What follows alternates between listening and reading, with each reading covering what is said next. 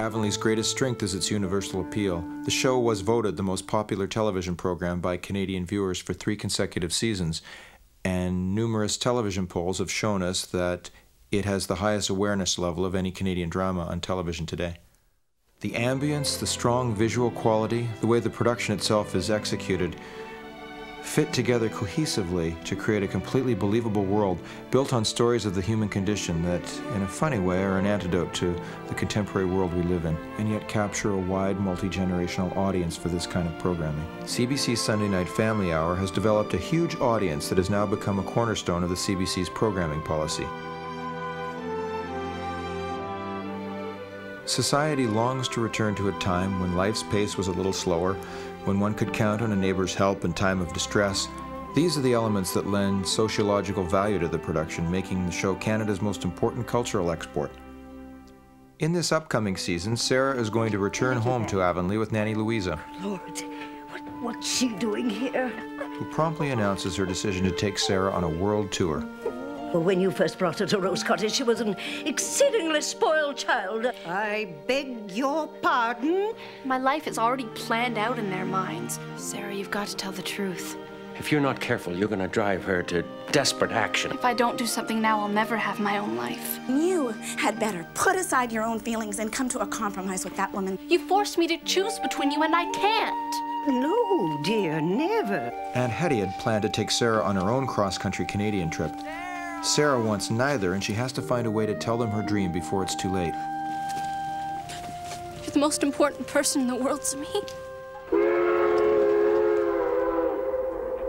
Felicity and Gus meet up unexpectedly in Halifax while Felicity is away at medical school.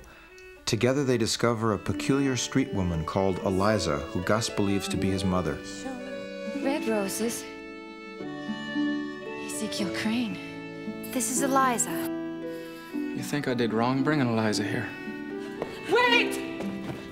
Just don't let them take me. We have no right to bother this poor woman.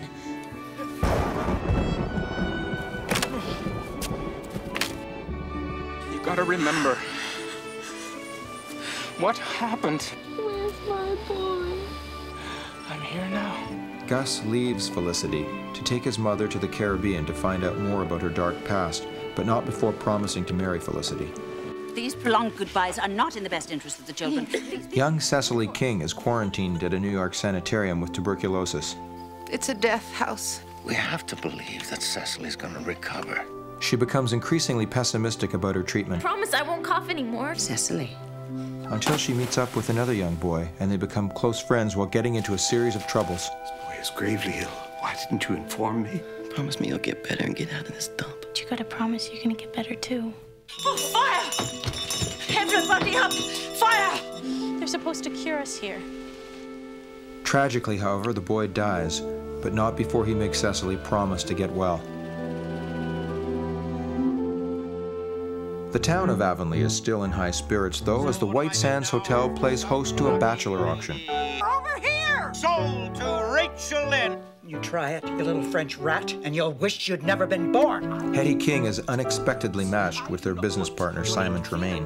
Bid on someone you like. So, what am I bid? What am I bid? Who? Give me a quarter for this. Simon Tremaine and Hetty King. Opposites attract.